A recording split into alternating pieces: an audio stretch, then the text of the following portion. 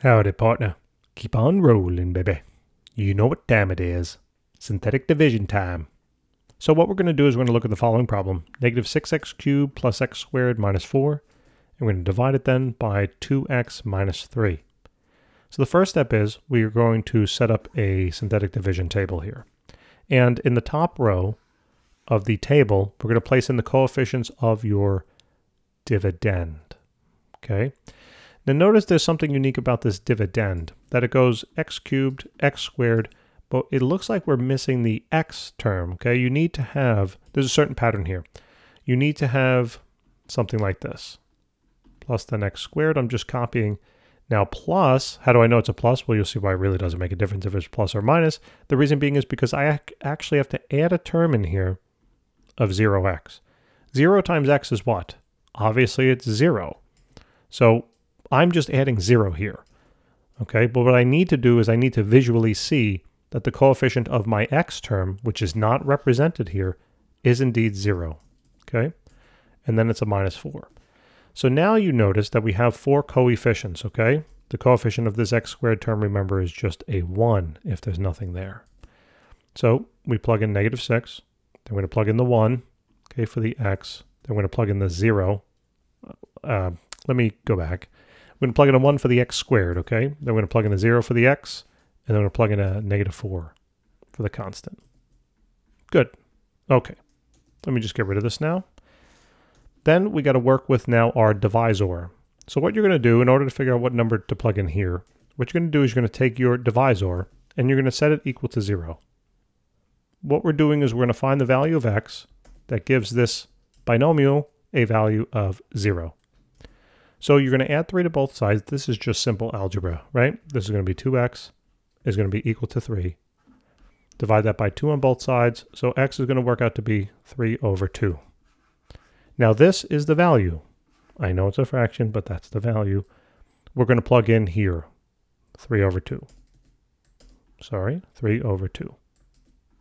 Okay, so now that we have the complete top row filled out, all we're going to do now is we're simply going to follow a series of steps. You're going to take your first term here inside that synthetic division and just drop it straight down. Just write minus 6. That's why I have a red box here. Nothing's going to go there. Then what you're going to do is you're going to take this value down here, negative 6, and multiply it by your 3/2. Okay? So you can do that on the side if you like. You can do 3 over 2, and you're going to multiply it then by negative 6 over 1. Remember, when you're doing multiplication, you just simply multiply both the numerators and the denominator. So that's going to be negative 18 all over then 2, and obviously that simplifies down to just negative 9. So negative 9 will be the result you're going to plug into the next adjacent cell here, okay? So you're going to plug in the negative 9. Make that a little neater, negative 9. All right, and let's just get rid of all this stuff. All right, now you're going to add the results of this column together. So that's going to simply come out to be a negative now 8. Cool. Repeat the process. Take this number now and multiply it by that term. So you're going to have 3 over 2 multiplied by negative 8 over 1. And that's going to be negative 24 over 2, right? And you might see that that's going to work out to be just negative 12. Okay?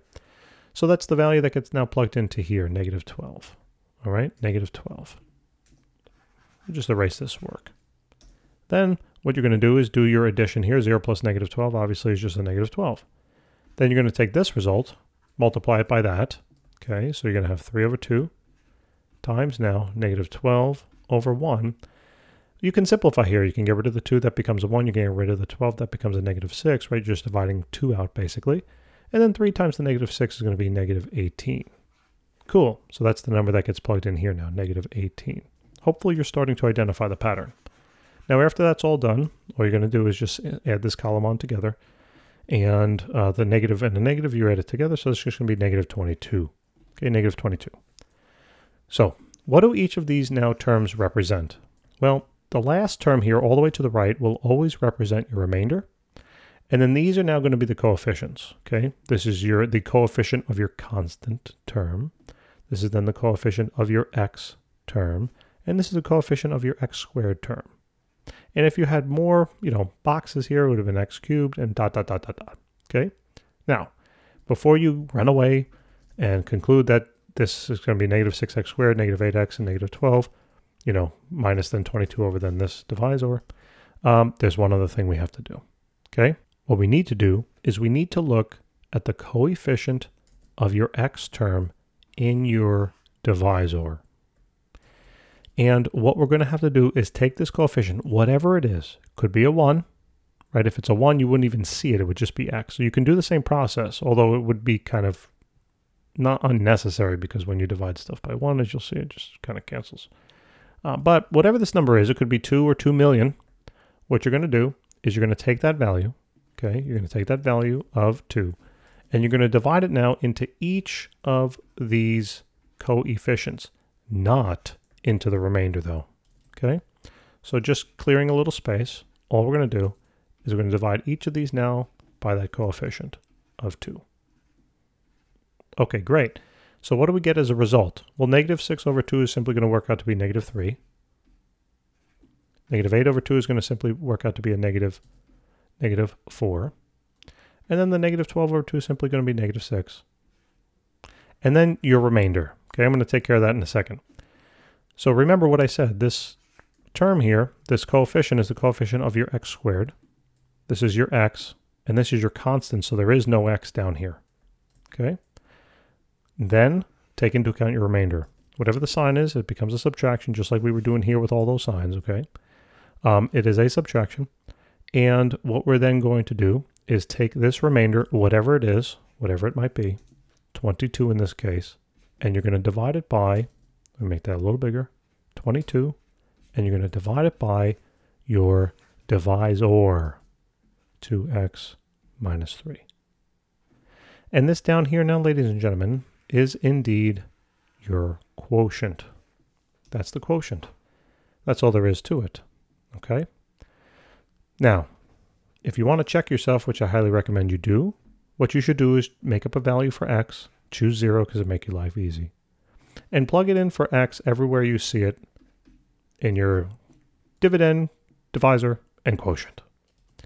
And just consider what we're doing. Remember, we're taking this thing, we're dividing it then by this thing, and that should equal this thing. So when you plug in x, right, this goes bye-bye because it's all multiplied by 0. This goes bye-bye because that's 0. This goes bye-bye because that's 0. This goes bye-bye. This goes bye-bye. And that goes bye-bye. Okay, all of them go bye-bye. So what are you left with? You're left with a negative 4 there in the numerator, because I'm going to turn this into kind of a fraction now. Not that you have to, but I think it's easier to view that way. And you can divide it then by the negative 3. And then how now, what? My brain just locked up. My brain just locked up. Now it's free. You're going to set it equal to now the result here of the quotient. So it's going to be negative 6. And then this is a negative 22. Sorry, I thought somebody was coming in the room. Negative 22. I think I'm hearing things. Negative 22 all over negative 3. Okay, so this is going to get nice and little crazy here. I'm just going to put a parenthesis around that. So this works out to be positive now 4/3. Okay, and that's going to somehow equal, let's see if this is true. What we're doing is we're checking to see whether this is true. And if it's true, then I know I'm right. So this is a double negative in here, so that's really going to be a positive 22 over 3. Now the issue is that I have to add these two together. I need common denominators, right? So I can put that 6 over 1, and then remember, I'm going to multiply the bottom by 3, and then the top by 3. So what happens now is we got 4/3 equaling, that's going to be 18 over 3, plus now 22. Oh, sorry, don't forget the negative sign, by the way. Almost forgot that. 22 over 3. All right, and what does this now work out to be? Well, the numerator is negative 18 plus a 22 is a positive 4. Okay, so a positive 4, that is. And then what's the denominator? 3. And look at that. Lo and behold, beautiful. Thank you very much for tuning in. I really do appreciate it. All right, and if you can like and subscribe, maybe even tell some of your classmates. I'd love to help more people. All right, and thank you so much for all the support you've been showing us. By the way, we got thousands of videos out there, not only in mathematics, but physics and chemistry as well. We solve specific problems. That's the best way to learn, ladies and gentlemen. So check it out. We'll see you soon.